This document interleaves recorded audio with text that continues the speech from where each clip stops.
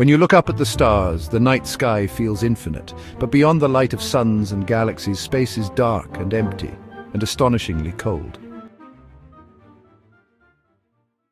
So why is space so cold? The short answer, space is mostly a vacuum. With so few particles, and only a handful per cubic centimeter, there's almost nothing to hold or transfer heat.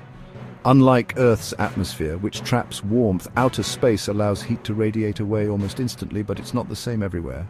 In direct sunlight, objects in space can heat to more than 250 degrees Fahrenheit. Step into the shadow, though, and they plunge to minus 250 degrees. Without air or water to even things out, space becomes a land of extremes. And then there's the cosmic background radiation, the faint afterglow of the Big Bang.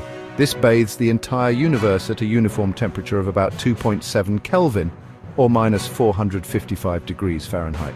That's just a hair above absolute zero, the coldest temperature possible. Understanding why space is cold isn't just trivia. It helps engineers design spacecraft that survive both extremes, using insulation, heaters and radiators to balance temperatures. It also reminds us that Earth's atmosphere, our blanket of warmth, is precious. So the next time you step into the night and feel a chill, remember, compared to the cosmic deep freeze, Earth is a warm and gentle oasis. Keep looking up.